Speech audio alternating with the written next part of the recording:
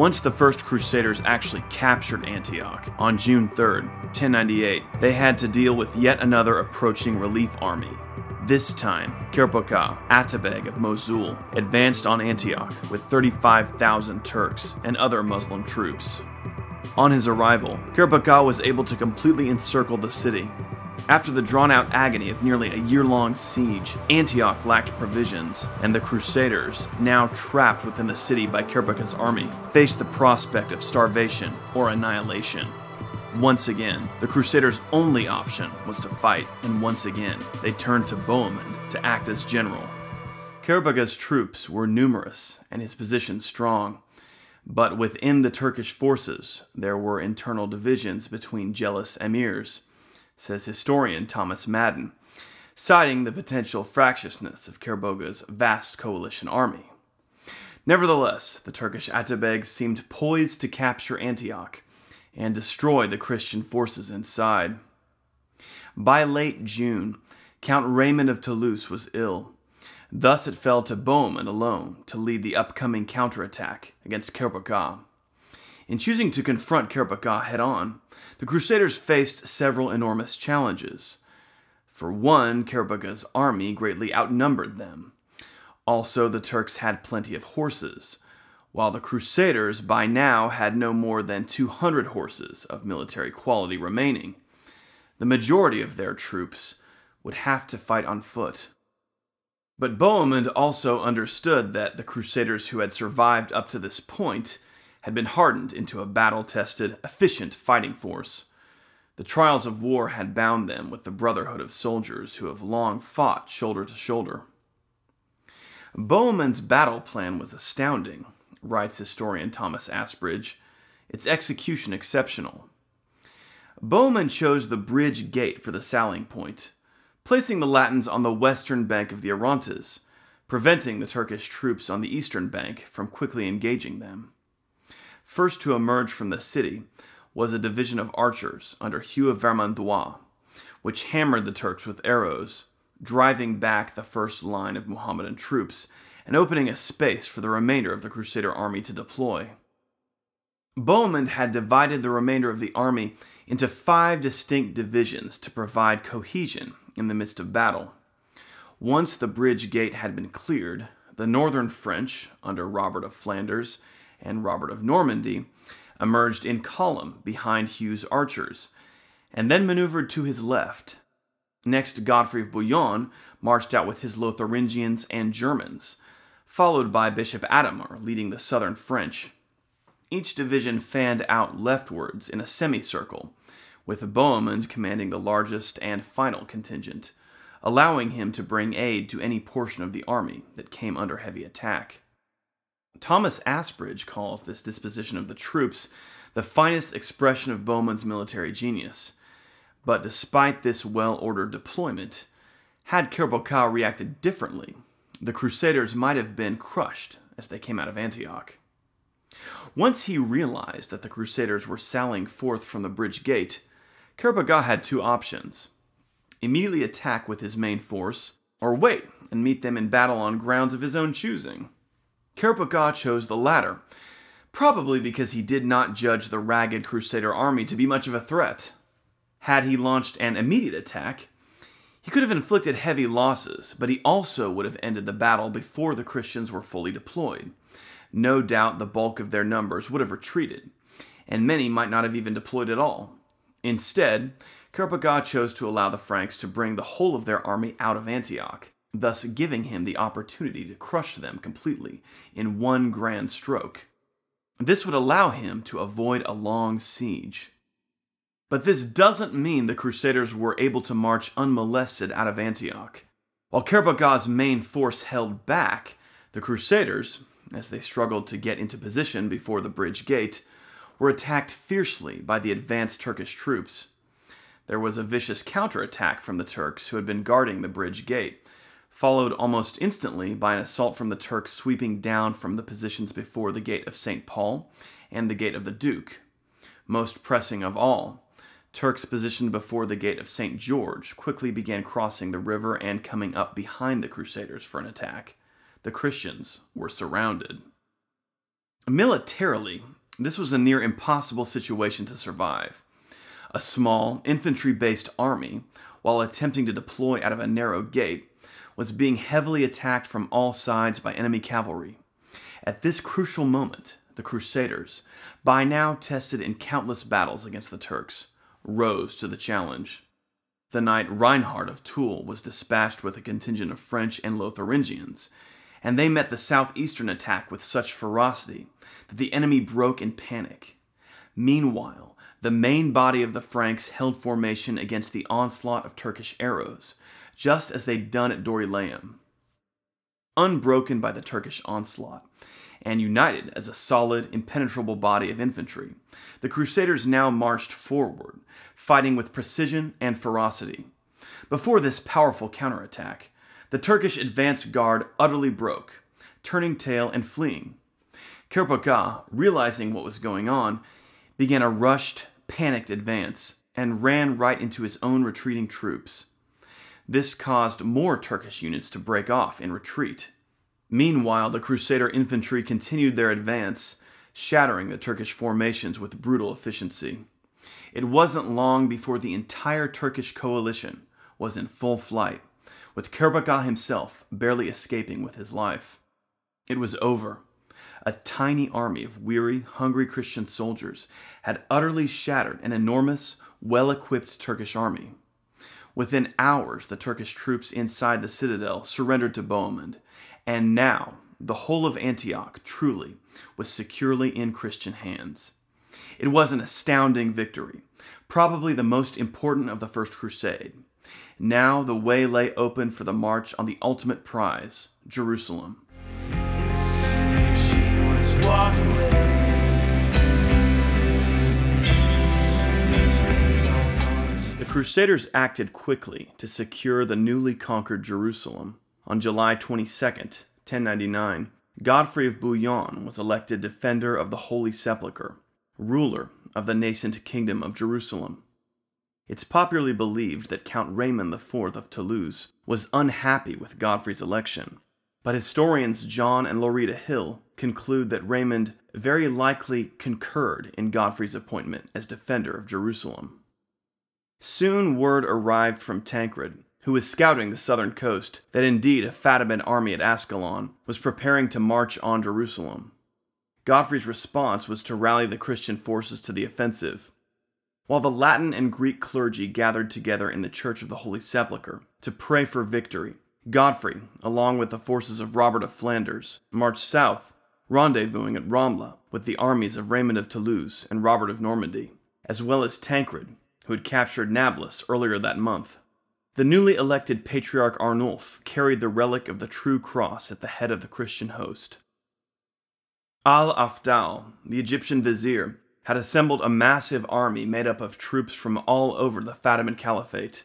He camped out in the plain of Al-Majdal, just outside of Ascalon, with the plan of next marching on Jerusalem to drive out the Franks. He was unaware that the Crusaders were already on the move. Godfrey and Raymond divided their forces into 9 divisions, then rapidly advanced on the Fatimid position. On August 12th, the Fatimids were caught unawares when the Crusaders attacked. Unlike the Turks, the Fatimids did not employ large numbers of mounted archers, and their lance-wielding Arab and Berber cavalry, which moved closely with their infantry, provided a solid target for the devastating Frankish cavalry charge. Historian R.C. Smale says that the charge alone secured a Latin victory, and the best sources agree that the duration of the battle was brief. Al-Afdal's troops scattered, and, as Fulcher of Chartres writes, in the sweeping attack the Saracens perished on all sides. The entire Egyptian camp, filled with horses and provisions, was captured by the Christians.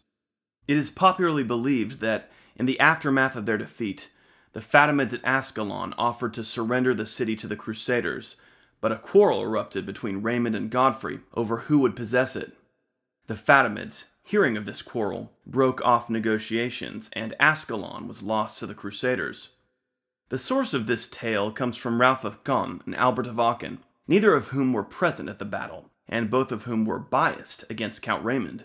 Our best Saracen source, Ibn al-Qalanisi, offers a very different account.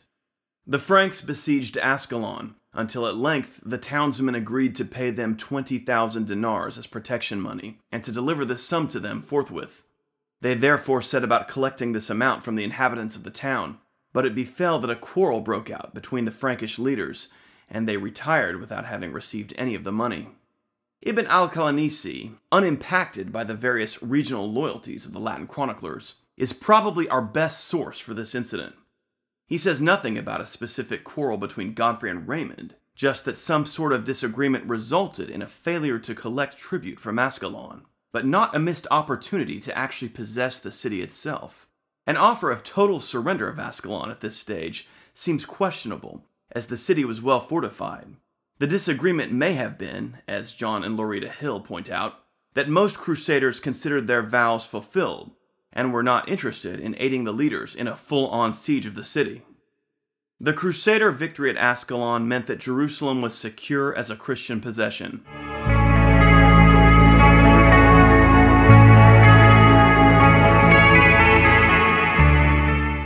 After Richard had defeated Saladin at Acre and Arsuf, and consolidated his hold over the coastal plain, Richard made some raids toward Jerusalem, but stopped short of actually besieging the holy city. Saladin recognized this as the moment when he might finally turn the tide, and so made a bold move. On July 27, 1192, while Richard was at Acre, Saladin moved a sizable force on Jaffa, which Richard had reconquered from Saladin the previous year. Saladin's army overwhelmed the Christian garrison. 3 days later, the Muslim troops stormed the city walls, while the garrison retired to the citadel and sent to Saladin for terms. Saladin promised the Christians they could leave with their lives and property, and that the city would not be pillaged, but he couldn't control his troops. His Kurds and Turks sacked Jaffa. Furious, Saladin posted his Mamelukes by the city gates to take the booty off the Muslim troops as they came out. At Acre, Richard heard of Saladin's attack. Though he only had a small force of knights with him, he sailed for Jaffa. Seeing Saladin's banners flying over the walls, Richard grabbed a Danish axe, and according to Ernol, the squire of Balian of Ibelin, swore that by God's calves they will not capture the Christians. Jumping off the boat into the shallows, Richard waded through the waves in his armor. 44 knights, a few hundred infantry, and a force of Italian crossbowmen followed him. In a lightning assault, Richard penetrated Jaffa and cut through Saladin's men. Richard personally battled through Jaffa's narrow streets, shoulder to shoulder with his knights. As quickly as Jaffa had fallen, she came back under Richard's control, and he'd accomplished this with a tiny fraction of the men that Saladin had used to take her. Horrified at the swiftness of Richard's victory, Saladin nevertheless believed it would be easy to crush so small a force. On August 5th, Saladin waited until dark and launched his cavalry, numbering in the thousands. Characteristically, Richard was ready. He'd drawn up his men in a shield wall formation outside the city.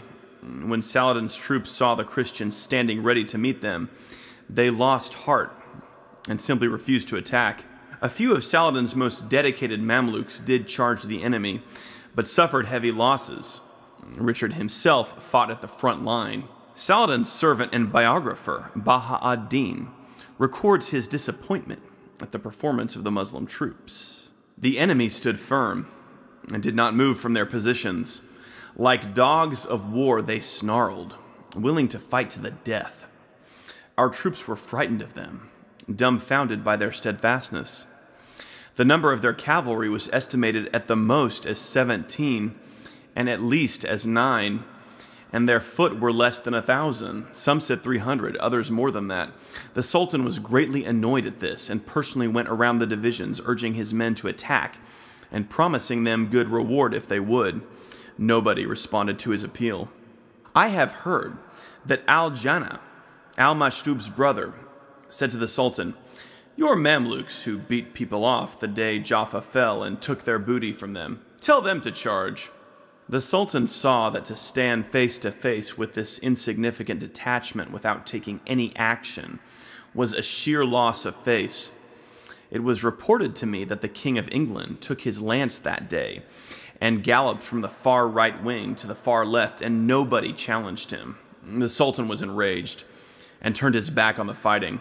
As Baha ad-Din noted, Richard publicly exposed the refusal of Saladin's troops to fight by riding alone up and down their lines while they all stood watching.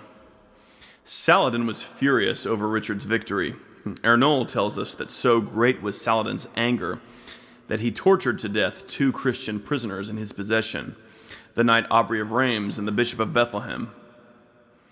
In attacking Jaffa suddenly, while Richard was north at Acre, Saladin was attempting to reverse all that Richard had achieved, for it was Saladin's goal to eliminate the Crusader presence in the Levant. Had Saladin been able to successfully take Jaffa, Acre would have been threatened, and Saladin would not have had to treat with the Crusaders. Saladin must be admired for the boldness of this move. Had it worked, it would have restored his prestige, which had been badly damaged by Richard's victories, and would have made the Crusader presence on the coast untenable. Saladin made this move at the right time, when Richard had refused to commit to an attack on Jerusalem. The first moment of relief Saladin had received in Richard's relentless advance, and yet the Lionheart's countermove was perhaps beyond anything Saladin could have expected even from Richard. Richard had a way of inspiring his troops through his personal courage, and it's easy to see how Richard's men pushed themselves to the limit as they fought beside him. A lesser man with a small band of troops would have stood no chance of hurling back the army of the greatest general in Islam that day. By defeating Saladin at Jaffa, Richard secured the coastal Crusader kingdom.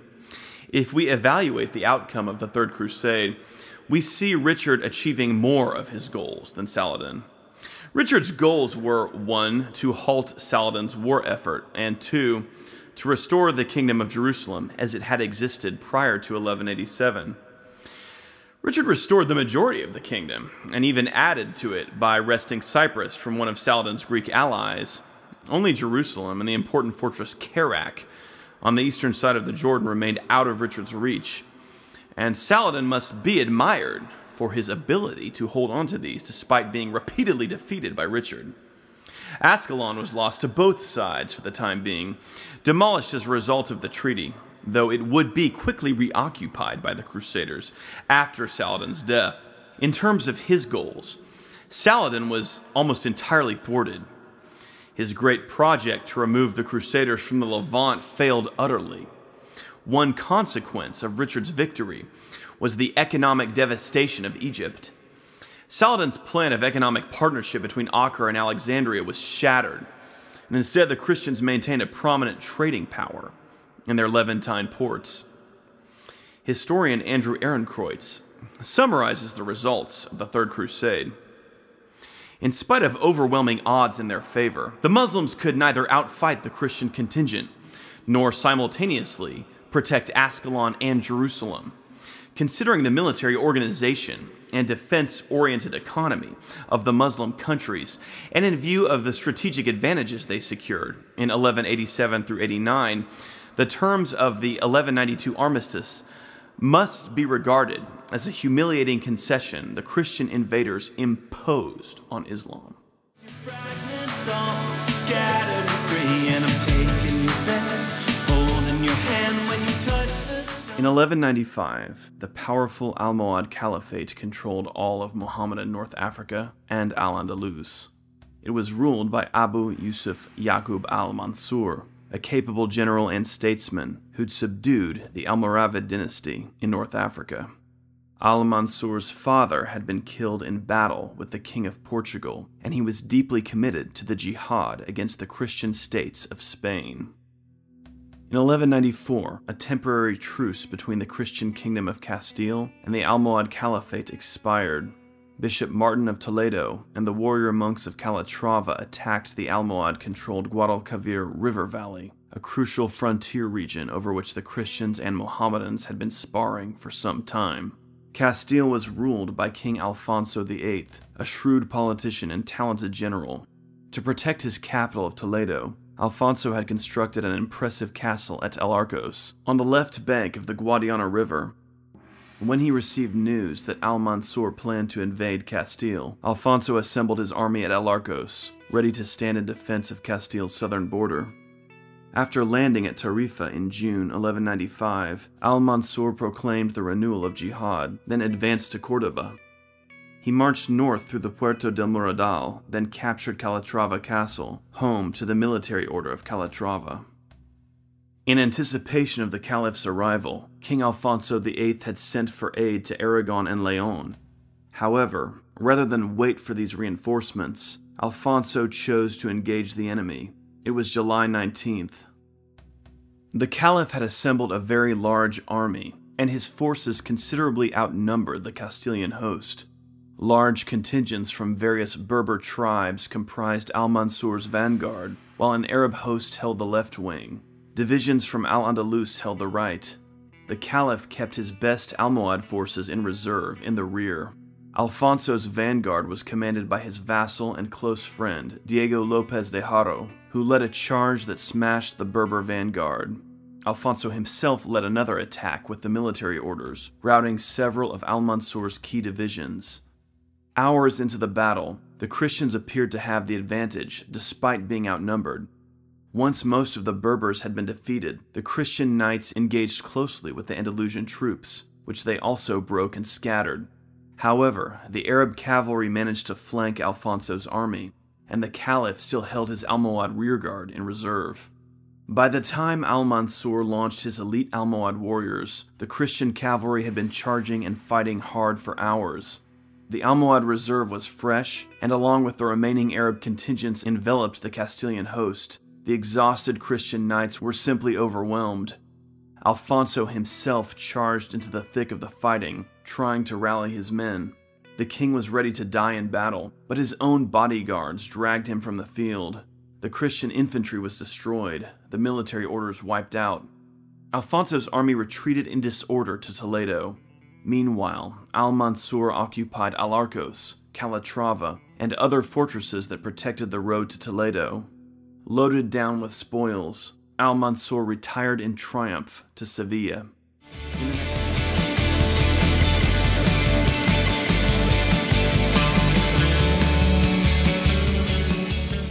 During the octave of Pentecost, May 13th through the 22nd, in 1212, King Alfonso VIII of Castile began gathering his army in Toledo to prepare for the campaign against Al-Nasir, the Almohad Caliph. In addition to Alfonso's Castilian vassals, the army included the Templars, Hospitallers, and the orders of Santiago and Calatrava. The Archbishop of Narbonne, Arnauld Amri, arrived on June 3rd with many French knights. Alfonso's daughter, Princess Berenguela, described these men as pilgrims, which provides us some insight into how closely Spanish crusading was associated with the Crusade in the Holy Land. Arnauld Amri had more good news. On his way to Toledo, he'd met with the King of Navarre, who'd also agreed to join. The kings of Leon and Portugal didn't personally join the crusade, but many Leonese and Portuguese knights traveled to Toledo to aid the cause. On May 20th, King Alfonso rode to the gates of Toledo to warmly welcome King Pedro II of Aragon.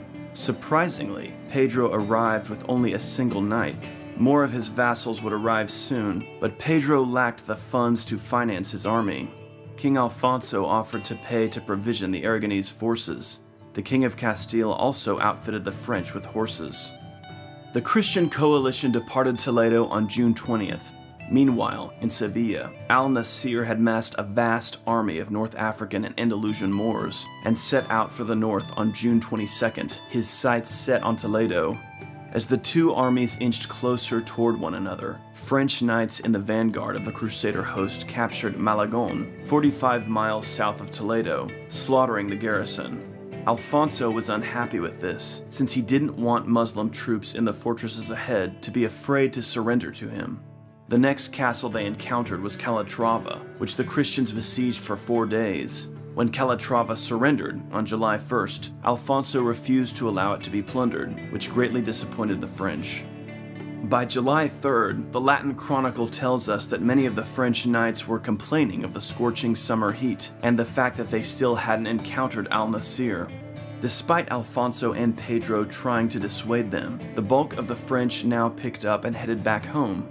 Theobald of Blazon, with around 130 Occitan knights, remained.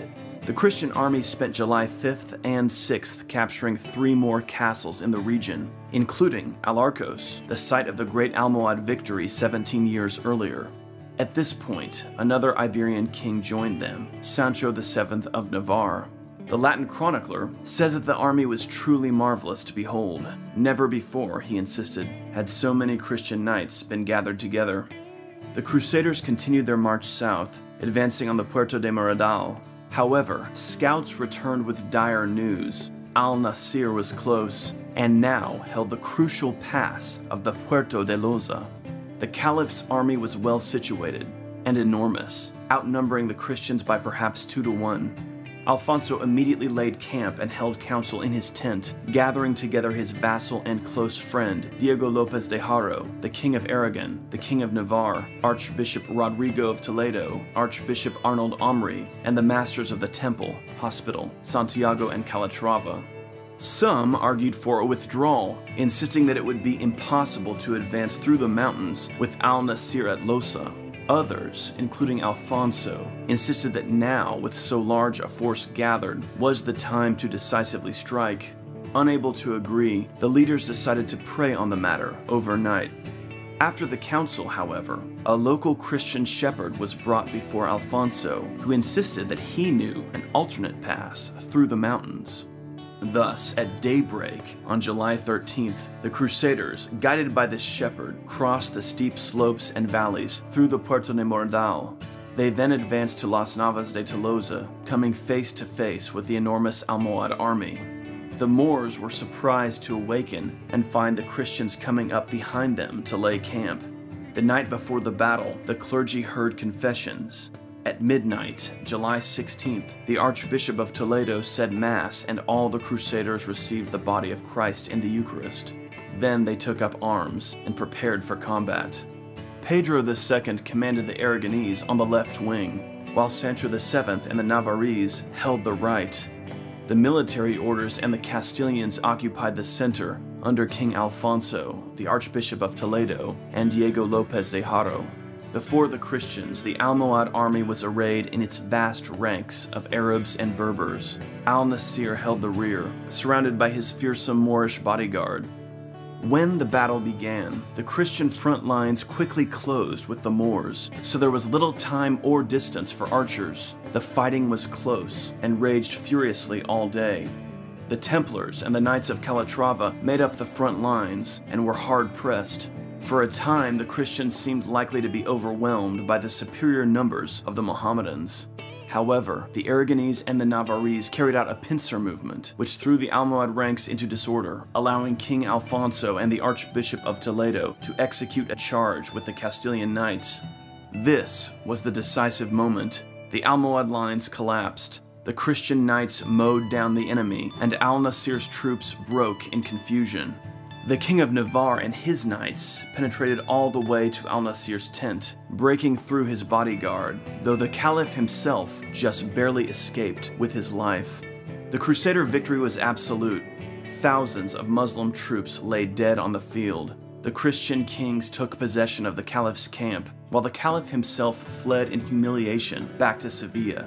The tapestry over the Caliph's tent was sent as a war prize to the monastery at Las Huelgas, where it can still be seen to this day. King Alfonso shipped the Caliph's tent and standard to Pope Innocent in Rome, along with the triumphant announcement of the victory. Pope Innocent was overjoyed. News of the triumph spread all over Europe, eliciting much praise and thanks to God. Alfonso's daughter, Berenguela, sent news of the victory to her sister, Blanche, wife of Prince Louis in France. The victory at Las Navas de Tolosa proved decisive. The Almohad menace to Spain was ended. From now on, the Mohammedans of Al-Andalus would be on the defensive. In the coming decades, the the sons and grandsons of the kings who conquered at Las Navas would capture virtually all the important Moorish-held cities in Al-Andalus, including Valencia, Córdoba, and Sevilla.